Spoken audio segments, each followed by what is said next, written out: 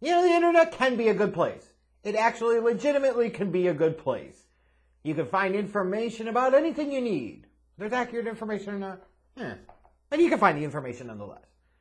You can go to the internet and find all types of self-help and all types of motivational stories and feel-good stories and moments. You have to navigate through a lot of crap and, most importantly, a lot of porn in order to find it, but it's there. But when it comes to professional wrestling, I really wonder if the internet is actually a good thing or not. Yeah, sometimes it is, it absolutely is, and sometimes it just feels like it's not.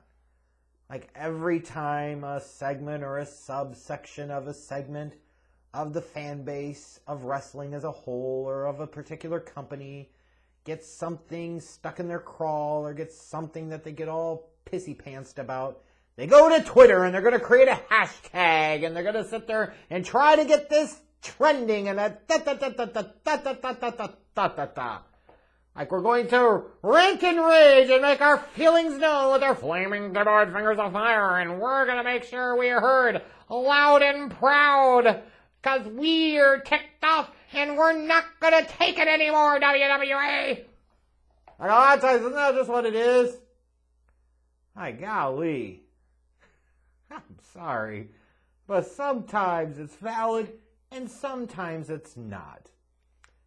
And the most recent hashtag that we saw actually trending on Twitter was hashtag main event Belair versus Banks.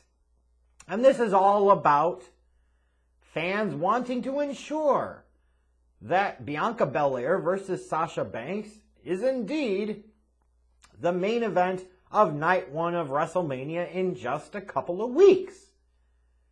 And this is what we have devolved into.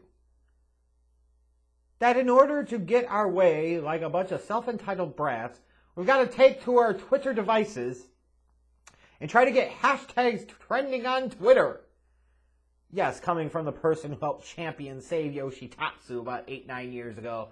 Yeah, pot meat kettle. I got you. Understand that. But that was done at a purpose for both unselfish and certainly selfish motivations. Here, it's just like, really? And as much as I want to make fun of wrestling fans, and as much as I want to make fun in particular of the Sasha stans, as God knows they freaking deserve it and merit it, y'all have some type of mental disease. Like a disease. And you need help.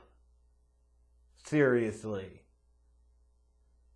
Anyways, as much as I would like to make fun of people for doing that, I gotta say, like, I'm not surprised that people are expressing themselves on social media about this. And WWE has absolutely nobody to blame but themselves for this. Let's be clear. The fact that we're just a couple of weeks out from WrestleMania and something like hashtag main event Belair versus Banks is trending on social media is entirely an indictment on WWE and the completely piss-poor build-up that we've had for this Bianca Belair versus Sasha Banks SmackDown Women's Championship match. Like, it's been comically bad. Horrible. And you would think, for this match that on the surface that people have been talking about for weeks and weeks and pointing to this and saying, Women's Royal Rumble winner taking on Women's Champion. You're going to have Edge and Roman. I'm going to just have that any fucking more because we can't help it. Hashtag WWE ruins everything. You're thinking, hey, night one main event. It's going to be Belair and Banks, SmackDown Women's title, WrestleMania, blah, blah, blah. Seems like it made natural sense. And in the grand scheme of things a few weeks ago, it most certainly did. But now, the fact that fans feel like they have to get this trending on Twitter, the fact that fans are worried that this might not happen, the fact that this is even a possibility that it might not happen, or furthermore, may not deserve to actually be the night one main event at WrestleMania, is totally an indictment on WWE. Like, how the fuck do you screw this up so much? I understand a couple of years ago, you know, the whole women's main event build up to WrestleMania was not great, and that match was a popcorn fart. But part of the problem with that was it was self-induced by WWE. Instead of just focusing on the dynamics of the man, Becky Lynch versus Ronda Rousey, you had to shoehorn fucking Charlotte in there. And when she did that, it threw all the dynamics off. None of it worked. And instead of focusing on these two elements, now you're trying to incorporate a third. And it doesn't help her. It doesn't help the other two. Throws off the chemistry of the match. And it's fucking stupid. And it absolutely was. History my ass. Yeah, it was the first time women main evented WrestleMania in a match. But it's not exactly a glowing endorsement of their performance that we look back a couple of years later and go, oh. So here was a chance a lot of people thought they were going to get right. Going to be one-on-one. You're going to take somebody that a lot of people like in Sasha Banks, who has some mainstream appeal, versus somebody in Bianca Belair, whose star is very bright and she's hot right now. So let's roll with it and see what the hell you got. Two ladies that you're envisioning potentially being the future of your women's division in WWE for perhaps several years to come. Like, yeah, let's fucking do this. Let's go after it. Some black girl magic and all that other shit. Like, everything's pointing at it. But then all of a sudden you gotta sit there and incorporate fucking Reginald into the mix. And just screwed it all the hell up. And then you gotta sit there and involve Nia Jax and Shayna Baszler because that's just gonna do so well, right? Ugh. And now you got Sasha and Bianca trading losses in these tag team matches. And it's all distractions. And it's all deviation from what really freaking matters. And now you're a couple of weeks away from WrestleMania, and you took what should have been, for all intents and purposes, the absolute beyond a shadow of a doubt night one main event in Bianca Belair versus Sasha Banks, and you've made people care a lot less about it. You've made this thing that should be popping by this point in time in the Mania build feel like it's an absolute disaster.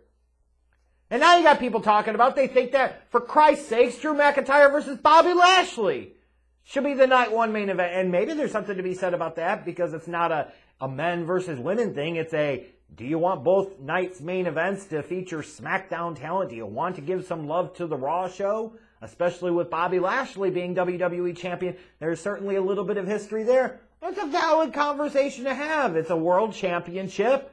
You know, especially if you're going to go with Lashley, you better not fucking have Drew win. What a waste of time that would be.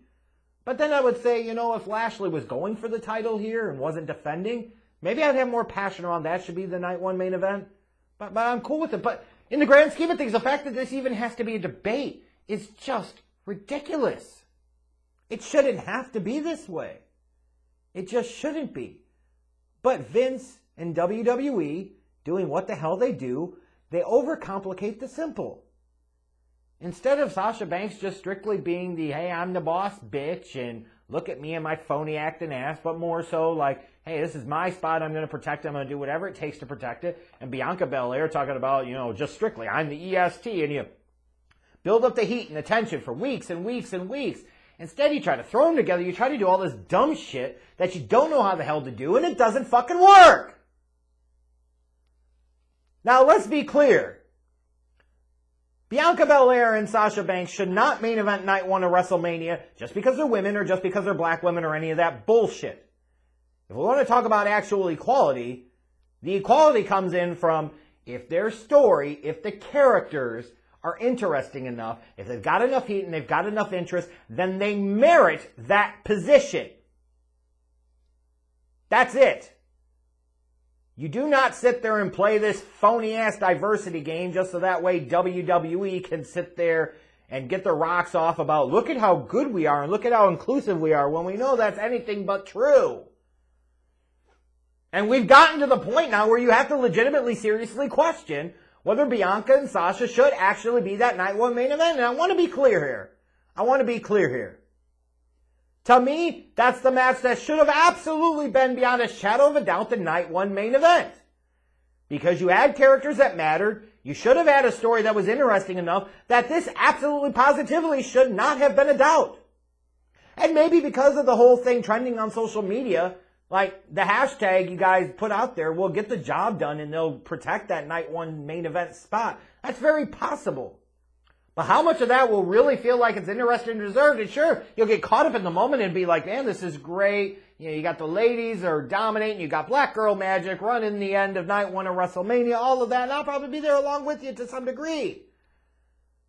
But I'm seeing some people that are just saying, well, the ladies should. No, why should the ladies main event? Not because they're women. That's cheap. Period. They should be main eventing because you're talking about investing in the future in these ladies. You're talking about them being two of the pillars of your company. You're talking about the fact that these women more and more represent something that's important to WWE in terms of how they conduct their business and how they present their show. And as a result, you have to give them at least somewhat equivalent footing here. Even though it is still primarily a male-dominated company, you know, there's certainly been some daylight opened in the past several years when it comes to the ladies. So they absolutely have to have that spot, and when you're in a position where you have somebody like a Sasha who's getting some mainstream exposure, when you have somebody like a Bianca Belair who is certainly positioned to get that mainstream exposure herself and probably take it another level from Sasha, I would agree that that match should absolutely main event. But the buildup has been so bad that I really worry about how poorly executed that fucking match is going to be. Like, maybe it shouldn't main event night one of WrestleMania.